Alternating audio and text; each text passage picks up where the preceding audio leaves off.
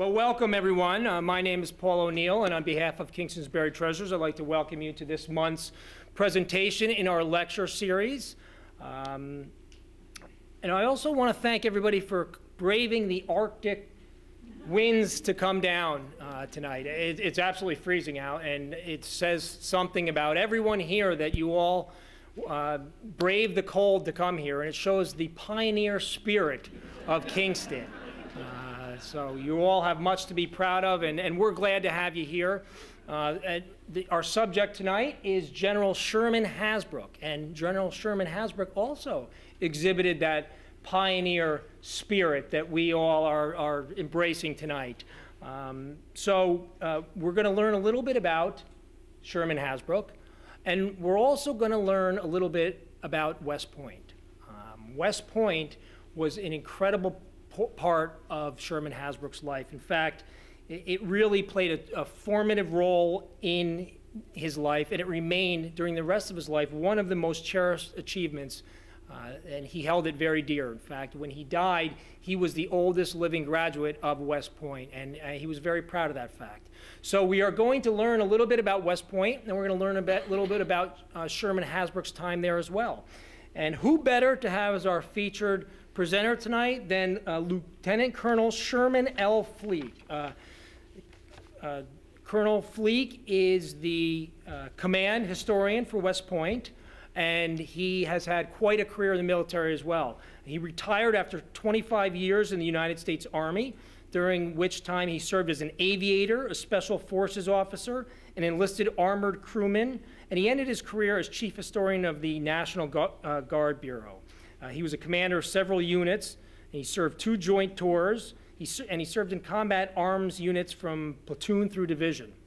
He's a native of Utah.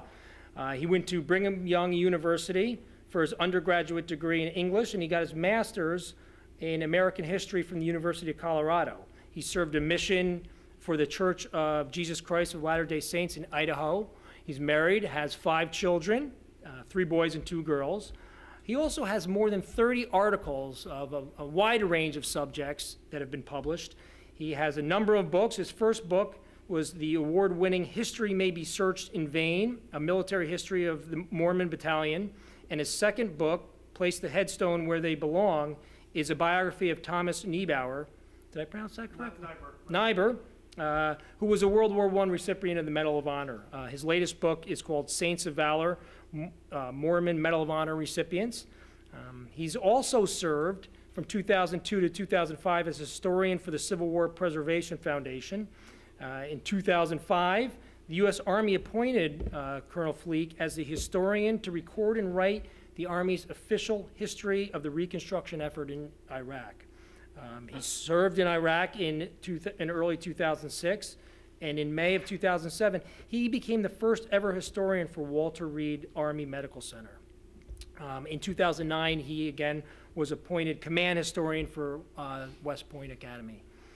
He has a number of awards, including the Legion of Merit, Defense Meritorious Service Medal, Meritorious Service Medal, and 8 other decorations. The Master Aviator Badge. There is a number of things. I could really go on for quite a long period of time, but he's also been an incredibly wonderful guy to deal with. We've had a number of conversations. He was most gracious to come here and speak to us about Sherman Hasbrouck, and he also brought along with us 2 special and honored guests. We have Cadet David Corper, who's from Kentucky. And he's a junior, but they have special designations in West Point. He's a cow. Is that correct? CLW. There you go. And we have Cadet Nicole Casador. I apologize. She's from Washington, and she's a yearling, which is a sophomore for the rest of us. All right? So we are very proud to have you here, and we're very proud to have as our feature presenter Lieutenant Colonel Sherman Fleek.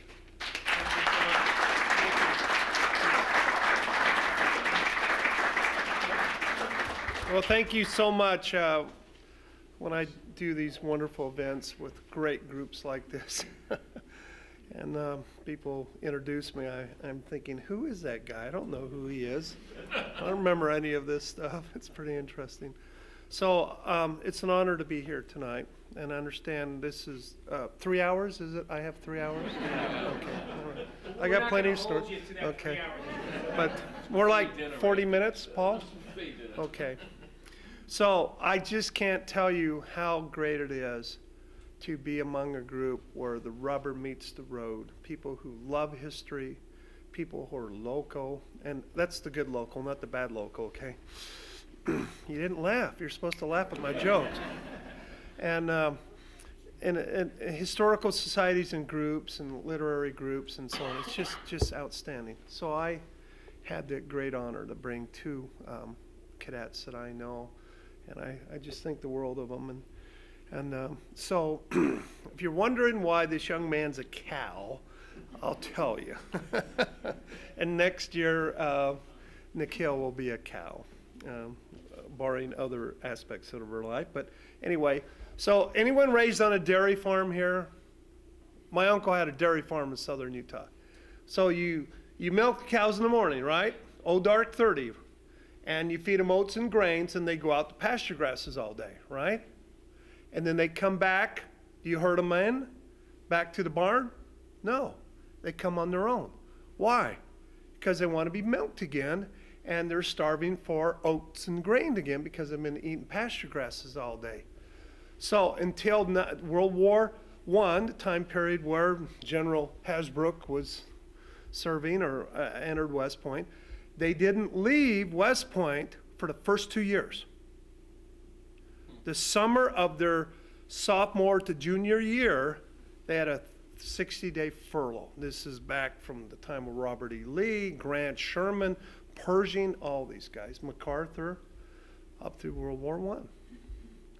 So they were allowed to go home. There was no obligation to come back. 2 years of free education, no obligation to come back. And the other three classes, so a class graduate, these guys go home, another class comes. There was 3 classes there that summer. They would line the road. If you've been to West Point, there's a hill that goes down to the dock, the south dock, where the railroad station is, and they would line the road. And they are all come back the same day, whatever it is, 28th of August, 24th of August. School starts in a day or two. And they would line the road and greet them. Oh, there's David, there's George, there's Sam. Oh, where's Steve? Steve didn't come back. So the cows go out, the cows come back. Is that true? Did I just make this one up? No, you heard it from me before.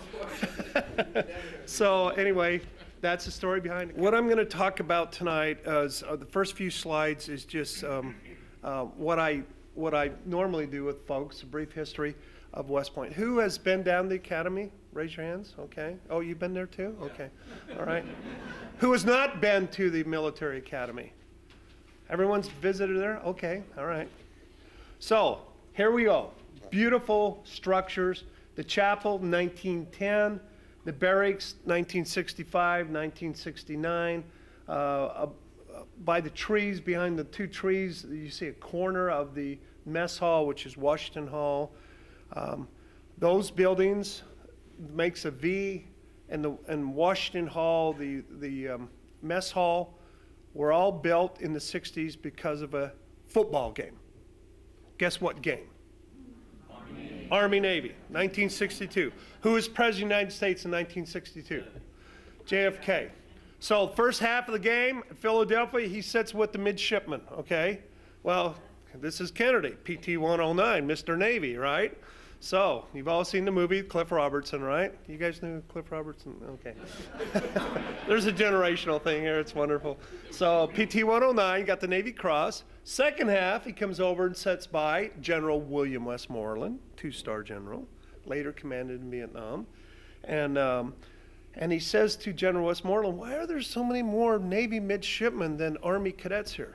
Well, if you're sitting for 3 hours elbow to elbow with the commander-in-chief, you're gonna pump him for everything you got, right? So he said, Mr. President, I'm glad you asked that question. And he explained the Air Force and Naval Academies were authorized 4,000 students, the Army 2,500. Well, the president says, we're gonna have to fix that. So this is 1962. What happened next year in 1963 to President Kennedy? He's killed. So LBJ becomes president of the United States. They pass a law.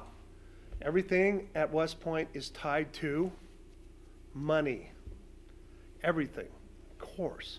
Everything in the government's tied to money, and you need appropriation from Congress, a law to change the amount of students. And that's what happened. 1964, bill went through, $11 million in 1964 money. We built Eisenhower Barracks, MacArthur Barracks, we extended the mess hall, and then Bradley Barracks with $11 million. Today that would pay for, what would it pay for? $11 million. Sticky notes for 3 years and maybe a lot of pencils and pens and a few laptops, you know. Just kidding. So I hit the down arrow, right? The right one. Okay, that's me. So this is a image above on Thayer Hall. Thayer Hall was an indoor riding arena. And what happened on this date? Some of you were around. Most of you were around. One small step for man, one giant leap for mankind. So who said those words? Neil Armstrong. And who were the other two crew members on Apollo 11? Aldrin and Collins. Okay, Mike Collins and Buzz Aldrin. And guess where they went to school? Did you know 2 of the 3 astronauts in Apollo 11 were graduates from the United States Military Academy at West Point? Is that not amazing? So Aldrin went down on the ground and Collins was in the other thing orbiting. So they took commissions in the Air Force. Why do you think they took commissions in the Air Force in 1951 and 1952? Because there was no Air Force Academy. No Air Force Academy until 1959. So they both rose to the rank of colonel in the Air Force. About 20 years ago, we had an official ceremony forgiving them, okay? But we love them today. They're still around, they're still with us. We've had 18 astronauts graduate from the United States Military Academy. All right. So what's interesting about the United States Military Academy, and as you know, I'm not a graduate. I went to another university. I was going to say something sarcastic and disrespectful who has a winning record in football, but I won't say that. But anyway, so the motto of the school I went to, and Paul read it out loud, is if you're going to bring them young, okay? I heard that from a fellow when I was going through the aviation advanced course. His name was Major Anton. He loved Sun Tzu, the Chinese theorist, military theorist. We called him Wantong Antong, but anyway, he was funny. So the important thing about the military academy is not what happens on now 16,000 acres of land. What is important is what these graduates do after they leave the academy. All right, that's the important thing to understand. So here we have this poster, and can you read the words up there on the top of the poster? It says, we at West Point, much of the history we teach was made by the people we taught. So right now, I'm teaching mill art, and I just want you to know, I'm the command historian. I'm not a professor. I don't hold a PhD. I'm not on faculty. I'm responsible for the history of West Point. The annual history I finished last year, 350 pages, is absolutely unequivocal boredom, okay? Just really boring stuff. Uniform changes, curriculum this, we hired new professors, they finally got the sewage system fixed, you know, and this other building got heating. Boring stuff, you know, really. But if you're doing deep research 20, 30 years from now, some interesting stuff. You see trends and so on. So I'm responsible for the history of West Point as a non-graduate. What an honor and a privilege it is for me to be here. So if you think about some of the people who've walked across the famous plain, Jefferson Davis, who was he? President of the Confederacy. Here in this picture, we have Robert E. Lee at the bottom of the totem pole. Above him is who? U.S. Grant, President of the United States. Eisenhower, President of the United States. Douglas MacArthur. He's kind of in his own realm, okay? We're going to talk about MacArthur here a little bit. And I've learned with people, Americans, unlike the Japanese, unlike the Filipinos, unlike the Australians, unlike the Koreans who love this guy, in America it's 50-50 at best. It's like George Custer, you hate him or love him. Well, I have the absolute strong admiration for General MacArthur. Now he's got a baggage train that follows him everywhere he goes, and it's a long one. But we'll talk about him a little bit tonight. But it's not what happens at West Point that's important, it's what they do after they leave. Presidents, generals. Who's heard of Lucius Clay? Anyone ever heard of Lucius Clay, class of 1917? Who was he? What did he do? General in World War II. He was, right under Ike. Military governor of Germany.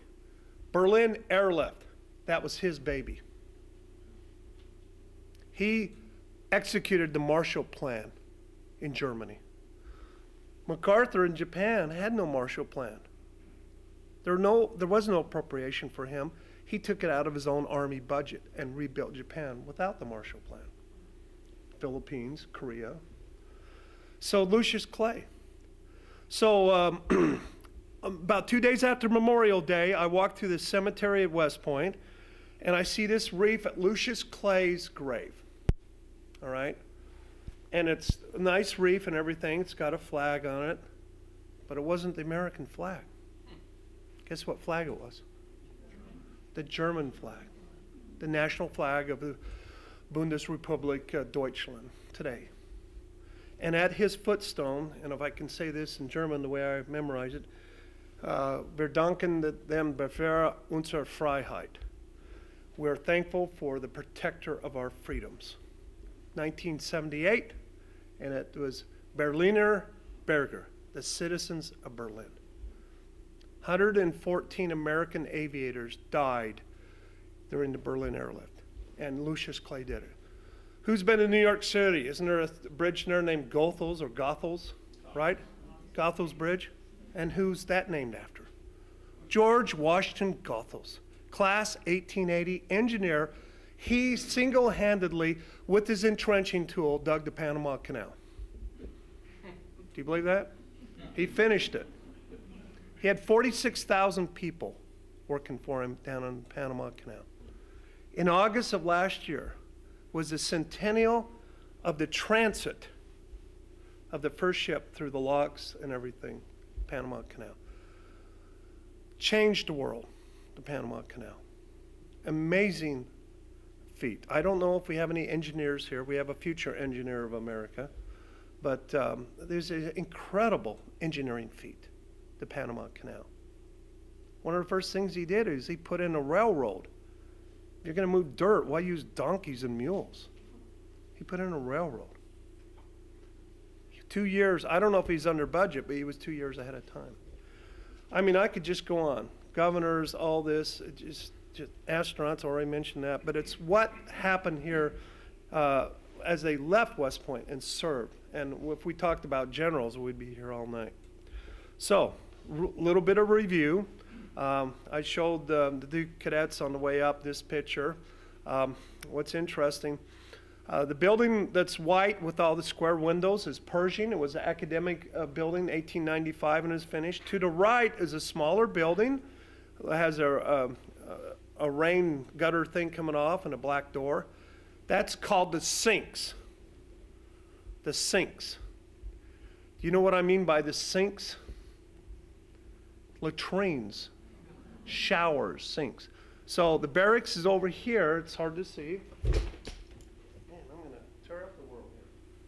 It's hard to see. This is part of the barracks, okay?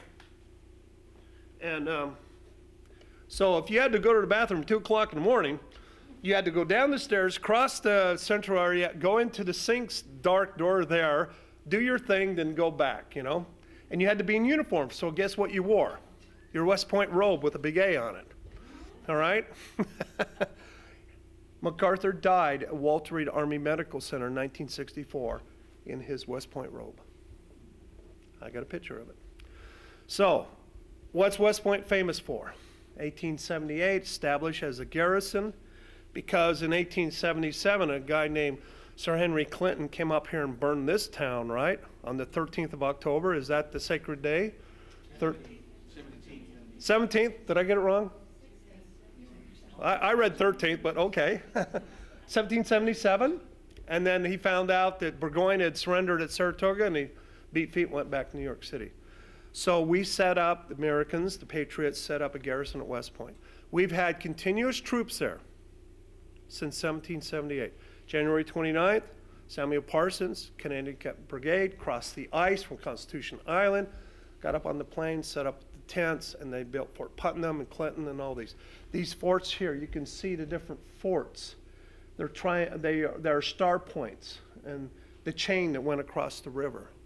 So it's an amazing story. The British never tried to take West Point physically or by arms. However, a guy named Benedict Arnold tried to sell it to him in 1780 for 20,000 pounds sterling, which is about $4 million today. And that was uncovered because his accomplice, Major John Andre, was captured down at Tarrytown by 3 militia. Anyone serve in the New York National Guard here at all? Militia, Guard. So that's what it is today, the National Guard. And they strip searched Andre because he was in civilian clothes. And the first thing you do, you take the coat off, you take the boots off, and in his boot were the maps, the plans, the diagram, all the aspects of the guard duty, the guard post, ammunition, where the troops were, the manning documents, and it was all provided to him by Arnold. That very morning, who shows up at Arnold's quarters across the river from West Point on an unexpected inspection tour? George Washington. And where's General Arnold? Oh, sir, he took his barge across the river, go inspect West Point. Oh, by the way, we got this cover letter from a Lieutenant Colonel Pearson, and he's down at Tarrytown, captured some guy named John Anderson, alias John Andre, and he says he's on Sir Henry Clinton's staff. And so all George Washington did was peruse those documents and knew that Arnold was a traitor. So at West Point today, we have a plaque honoring Benedict Arnold. Isn't that amazing? It's in the old Cadet Chapel, 1836 building. We have all the general officers from the Revolution. Henry Knox, Hugh Mercer, Ethan Allen, Morgan, Daniel Morgan, all these different generals, Lafayette, and so on. There's one plaque that says Major General, born 1740, but there's no name on it. That's Arnold's plaque. No one said we had to put his name on it, okay? So there you go. So it's the longest continuous active duty post in the United States Army, in the United States military. So the 5th superintendent was Sylvanus Thayer, class of 1808. Before coming to West Point, he graduated and got a degree from Dartmouth, and he's from Massachusetts, and he's our longest serving superintendent, 16 years. Our first graduating class was in 1802, the same year West Point was established. That graduating class was half Jewish. Half Jewish. There were 2 graduates. Joseph Swift, maybe he's a Christian, I don't know what he was, and then Simon Levy, who was of the Jewish faith. So it was half Jewish, and so on. So until Thayer arrived in 1817, after the War of 1812 ended in 15, and he was in France for 2 years studying, perfecting his French, and also buying all the textbooks he could, and engineering books and manuals and science books and mathematic books and everything, and going to the French military academies. He came back. And so then he established what we call the Thayer method. And these people love, these 2 guys, these 2 cadets, they love what the Thayer method is. And when they have a hard week, 3 papers due, 2 tests, and 4 presentations in 1 week, you call it a what? A Thayer week. Every day was gentlemen to the board. So the ladies didn't arrive till 1976. And what year was 1976? The bicentennial. First graduating class, 1980. 119 young women started in 76 and 62 graduated 4 years later. So it was gentlemen to the board. So every day you got up there and you had you conjugate your French verbs or do your math formulas or science this or whatever. Your tactics this. Every day to the boards. If you didn't know your lesson, it was pretty apparent. You got a failure for that day and your grades was posted every week. And your class ranking in every class was posted every week, all right? Now they post it, what, once a semester? Okay, see, it's a kinder, gentler West Point, all right? So they're revolutionized everything. 4 years, upperclassmen, firsties. First class, second class, third class, fourth class. Fourth class is freshmen, we call them plebes now. And the third class is sophomores, we call them yearlings or yucks. And the kill is a yearling. There's nothing yucky about her, okay? And then cows are second classmen, okay, or juniors, and then the seniors are our firsties. Tomorrow night is the 100th night, big extravaganza, play, banquet, all that. It's roughly 100 days from graduation. At West Point, we have a tradition for every tradition imaginable. I was asked in a TV program one time about listing all the traditions. I said, you have 3 hours? I mean, take that long. So we have a lot of traditions, and it's wonderful. Their method, first engineering college in the United States. So who was president in 1802 when West Point was established? Who signed on the dotted line approving, I heard it, approving the academy, under the auspices of the U.S. Army Corps of Engineers. All the superintendents were engineer officers till 1866, a year after the end of the Civil War.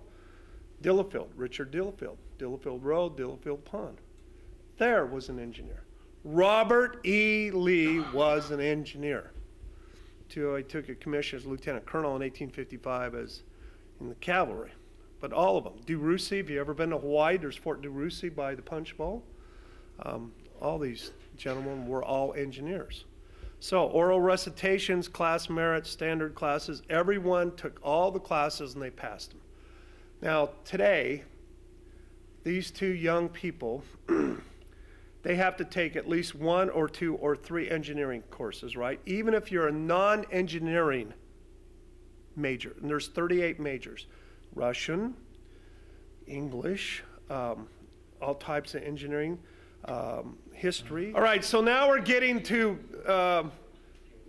the person we all want to talk about for a few minutes tonight. Sherman V. Hasbrouck. He's got a great first name. He has a wonderful first name. You know what Sherman means? Sherman, shearing sheep. And my grandfather in southern Utah was, guess what? A sheep herder. So it means sheep herder or a shearman or sheep herder, you know, like that. Sheep herder. That's what it means. And so it's interesting and that he's a local boy that gets a nomination, and that's what they're called, an appointment to United States Military Academy. After 4 years, they're commissioned as an officer in the United States Army. For years and years, and we still do it, there's 8 or 10 cadets each year that seek commissions in the Air Force or the Navy, and at all the other academies, they trade. It's kind of interesting. So what happened? He arrived here in 1918, summer 1918, and there was a huge shakeup. The West Point was just almost finished with. We graduated, and I'm counting them, 1, 2, 3, 4 classes in a year and a half. What happened in April 1917? We entered World War I against Germany and the Austro-Hungarian Empire, and the other nation was Bulgaria, all right? And so something's happening now. Windows is coming up. And so because the need of officers, they graduated all these classes early. The class of 1917 had always been the first week of June for about 100 years. The first week of June, ever since there. It's interesting, I just thought of that. They arrived in 1817, and now we got 1917, 100 years later, and they move it from June. So the class of 17 graduated in April 1917. Then the class of 18 graduated in August of 1917. So you have two classes graduate 3 months apart. So one did almost 4 years, the other one did not quite 3 years, or a little more than 3 years. Then the class of 1919 graduated in June of 1918. And then the class of 1920 was supposed to graduate in 1920, but it graduated in November 1918. This is not the same class of 1920 that Sherman Hasbrouck was a member of. It's a different class. It was 1 November 1918 that they graduated. About 400 cadets took the oath of office as officers. All right? What happened 10 days later on the 11th? The armistice. Now, I was born in 1955, but until 1954 it was called what? What holiday was it? Armistice Day. Okay? Then it became Veterans Day in 1954. Isn't that interesting? So it ended on the 11th hour, 11th day, the 11th month, 1918. Kaiser Wilhelm said, I've had enough. And Hindenburg and Ludendorff and all those guys. So the class that just graduated 10 days earlier, it's one of the few times that democracy ruled. Half of them could leave right then and go to the Army, and half of them chose to stay and graduate or finish the coursework through June. They were commissioned officers. They were second lieutenants, about 400 of them. So it was about 200 and 200 is basically what happened. So the class split, the others graduated, and then Sherman Hasbrouck shows up along with 271 future classmates of his in June of 1918. And he graduated 2 years later. He graduated in 2 years because there was a War Emergency Act affecting the two military academies, Navy, the Naval Academy, and the United States Military Academy, trying to push officers out. It's interesting that this war, more than anything else, gave birth to the ROTC program. Do you know what the admissions or the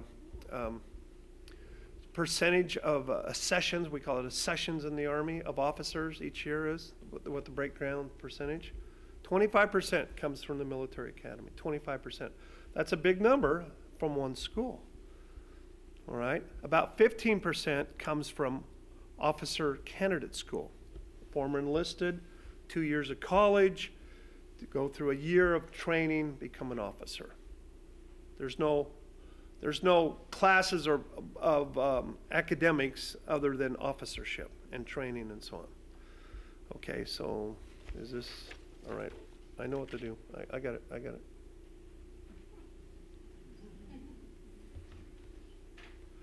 Even people from Utah have a little bit of a, there we go. Cruising along, I got this slide. There we go, there you go. Here we go.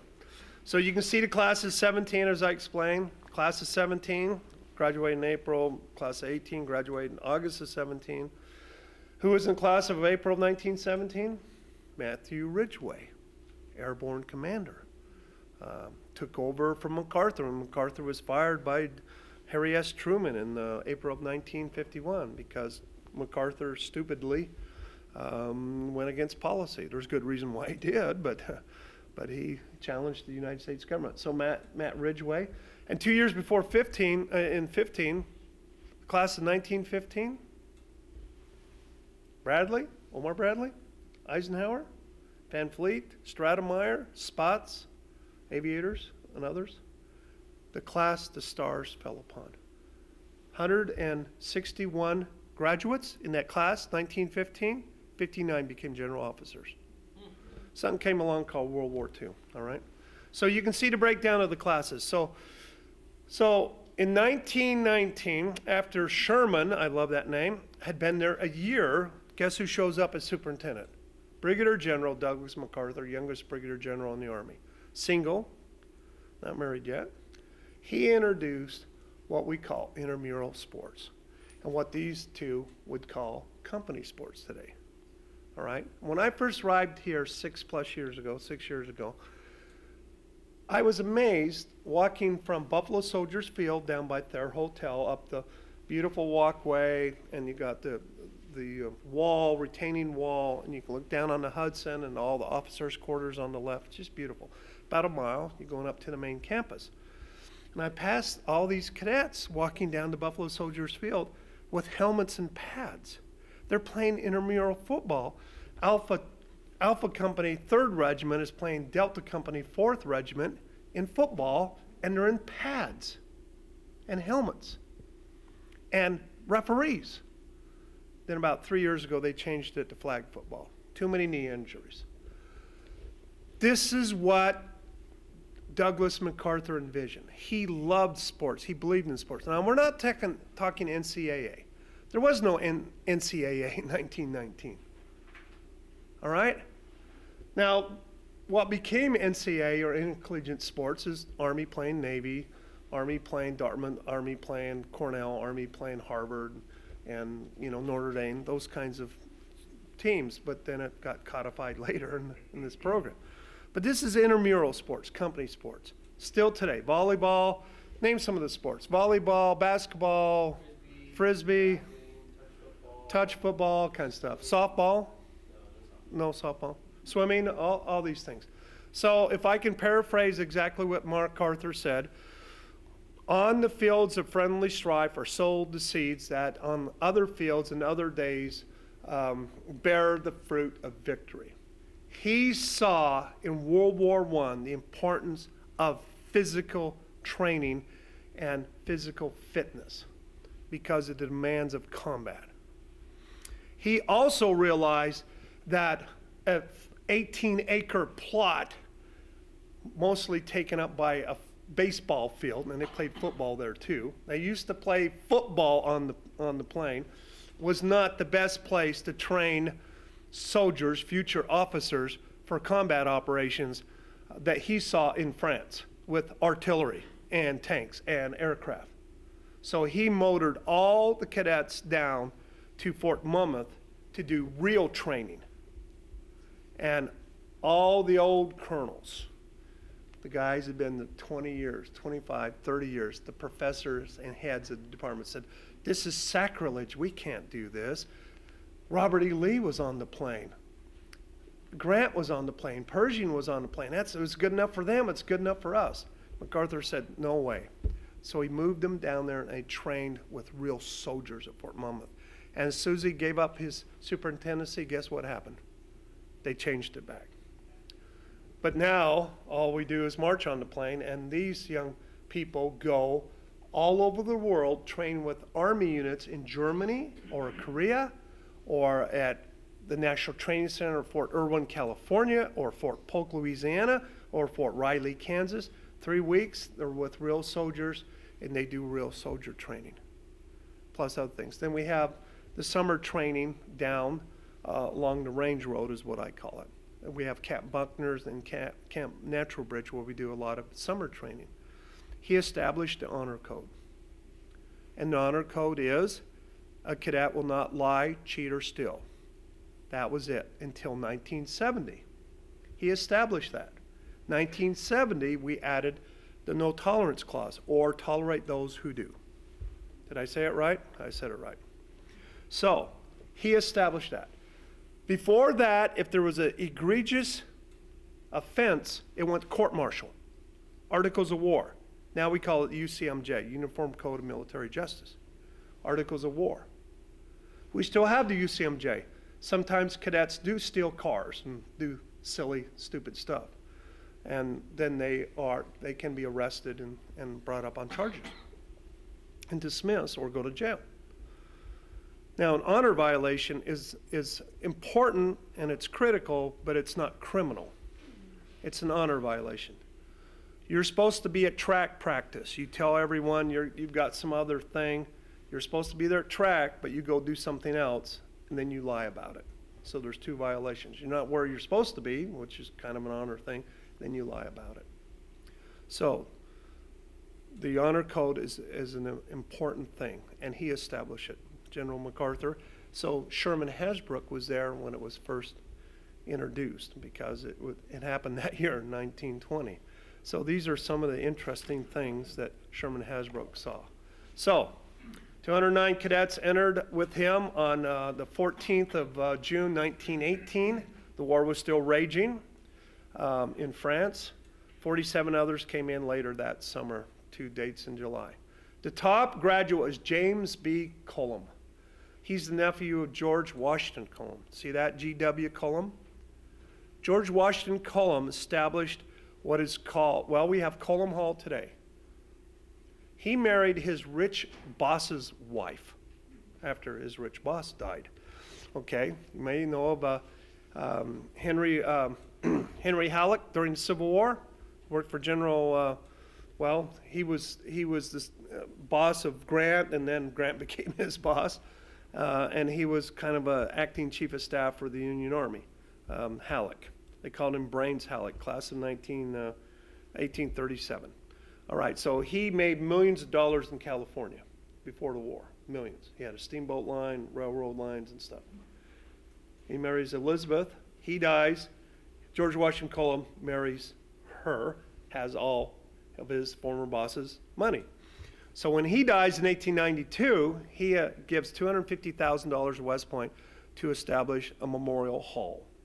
We call it Cullum Hall today. He was superintendent for 2 years, 1864, 1866. He came up with what is the register of cadets and graduates.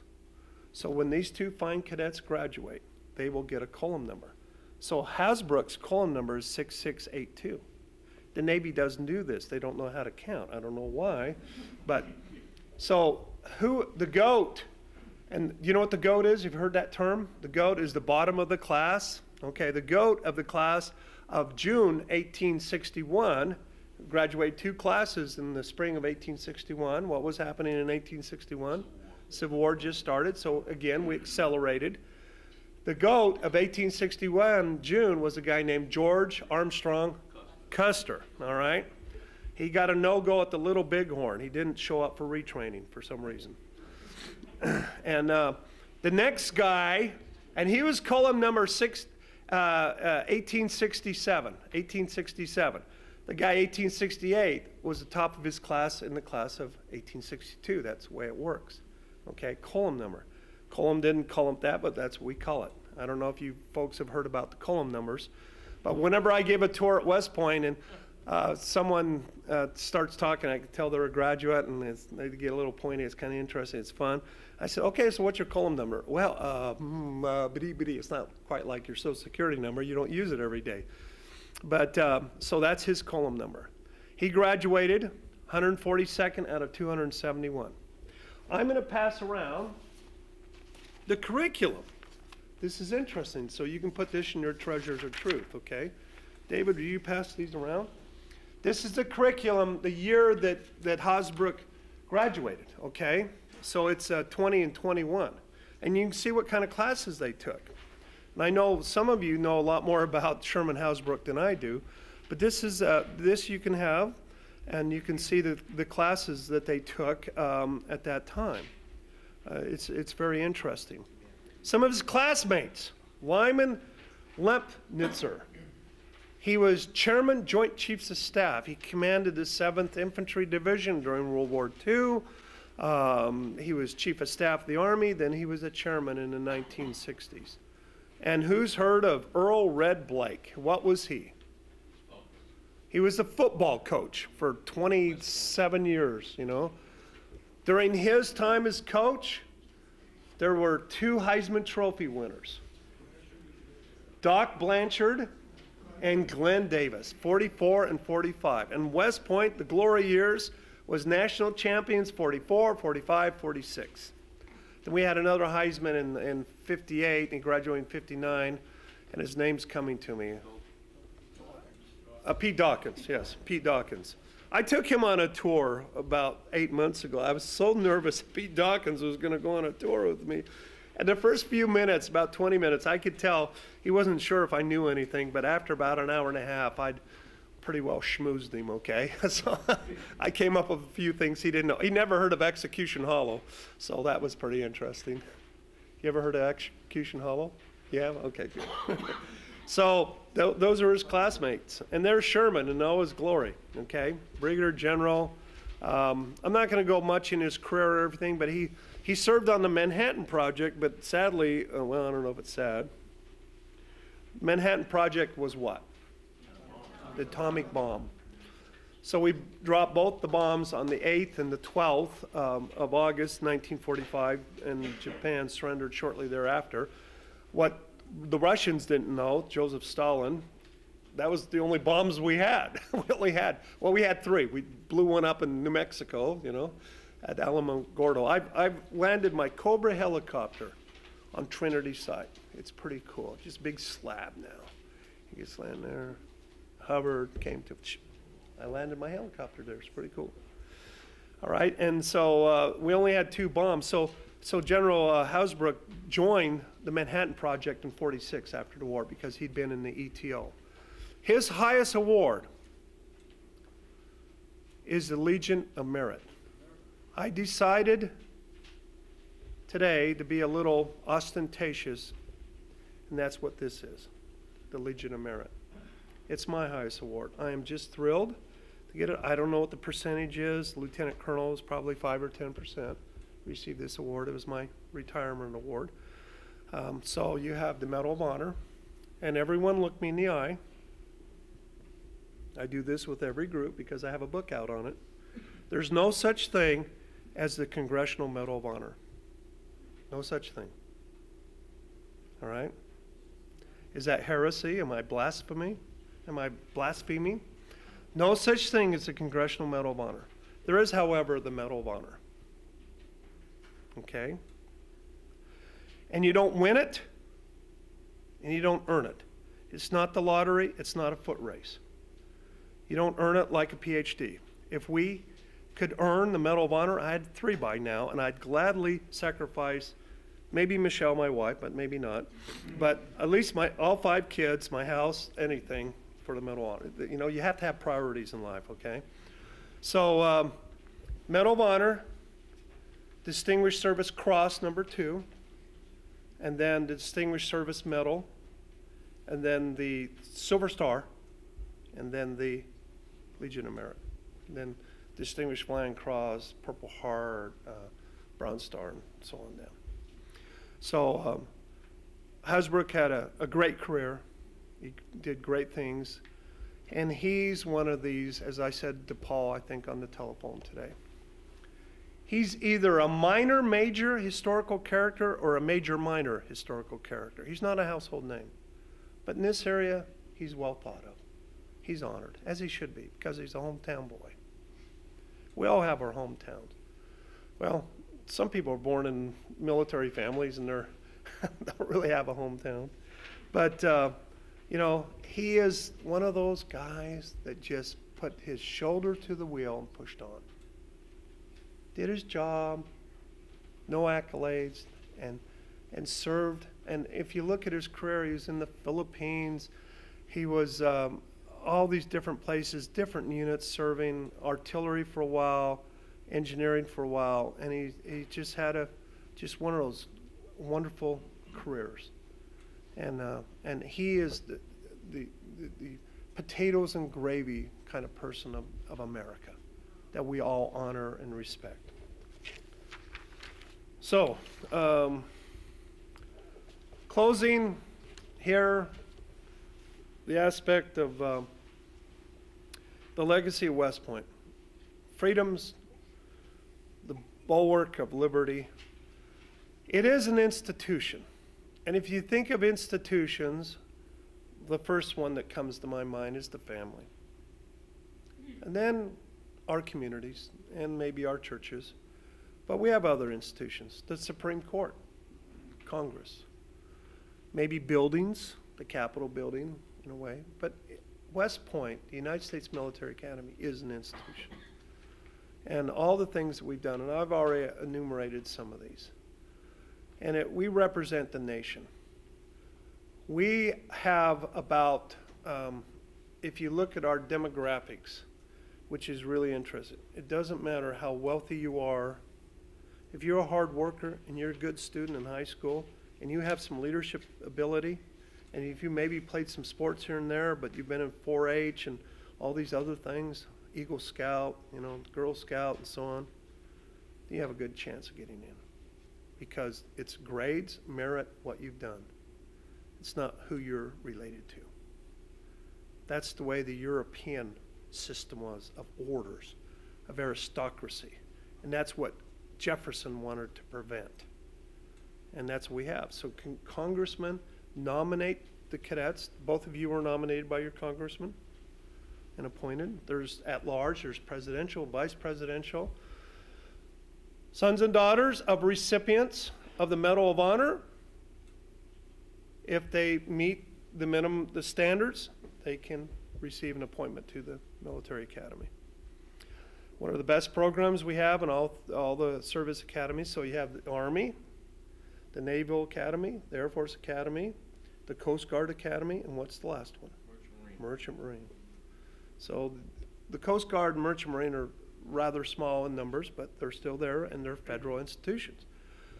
But to go through what we call United States Military Academy Preparation School, where enlisted soldiers, about 246 are appointed each year to go through a year of intense study in English and now science too, but also math, to prepare them for an appointment to the military academy. 2010, the first captain, the senior ranking cadet on campus among the brigade, was a young soldier, 2 tours to Iraq, wounded, saw a bunch of his buddies die, use maps, the prep school, into West Point, and he was the first captain. And who were some of the first captains over time? Robert E. Lee, Pershing, Jonathan Wainwright, Douglas MacArthur were first captains. Pretty interesting. So, as I said, it's an absolute honor to be here and to speak to you. And did I go over time, or how are we doing on time? Okay. Well, thank you. I just remembered. I want to take a few minutes, and I'm going to pass this around. Okay, I brought this. This is the howitzer of the class of 1920, the class that General Hasbrouck graduated from. What's interesting, he's not in it. His picture's not in there. I mean, I know how to do alphabet, and he's not in there. I don't know why he's not in there. That happens on occasion, but you'll see. I'll pass this around, so please, no one steal it. I got this from the Chief of Staff's office. He doesn't know I took it, so, but I'll return it without him knowing about it. So I'm going to pass this around, so I'm going to have David Corper keep his eyes on it the whole time, all right? So I'm going to pass this around, and you can go ahead and take a look at it. So we'll have a few minutes. All right. Thank you. Thank you. Thank you. Any questions, or are we over? Thank you, Sherman. That was, we learned a bit about West Point, a little bit about Sherman, and when I was younger, I had wanted to go to West Point.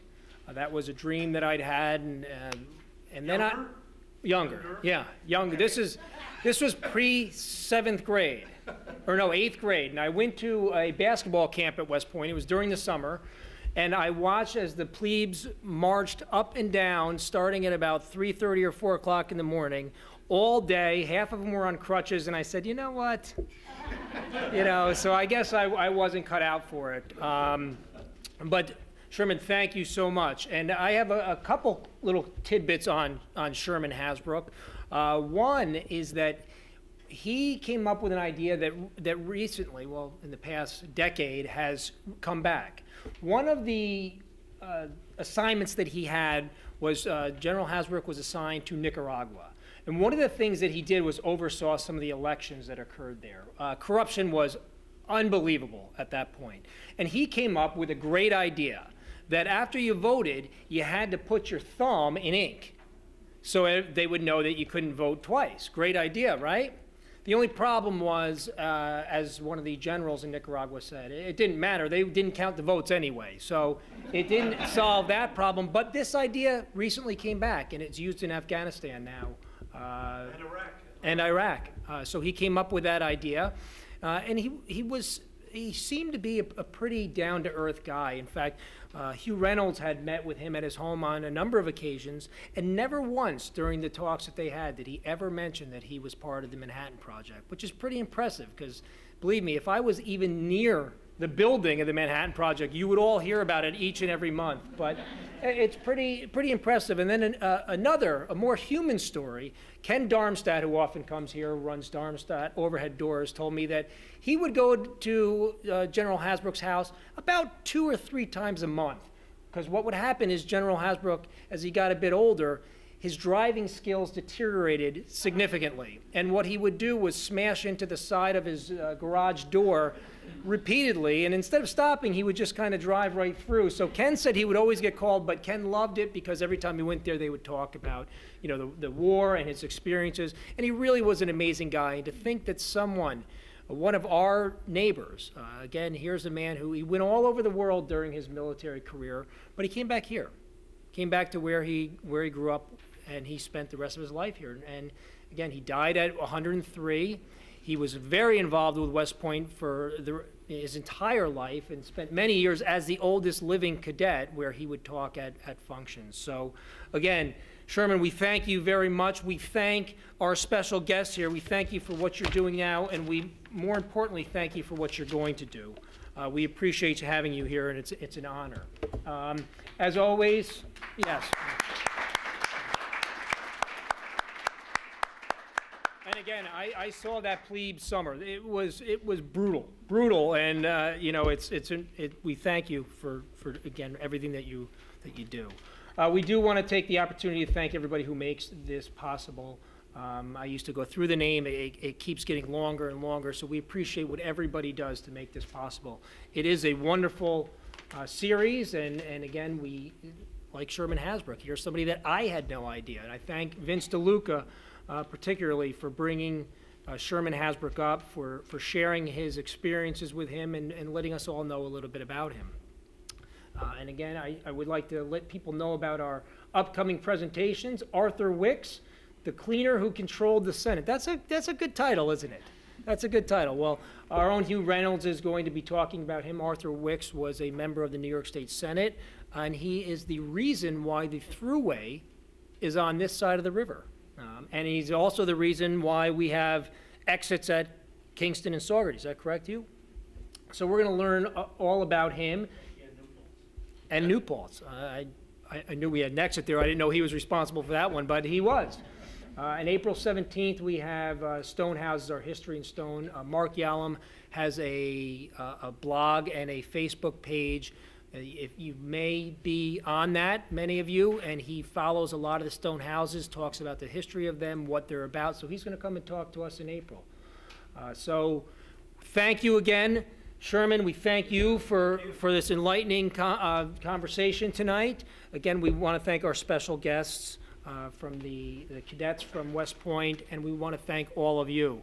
Everybody try and stay warm. We appreciate you coming out, and we'll see you next month.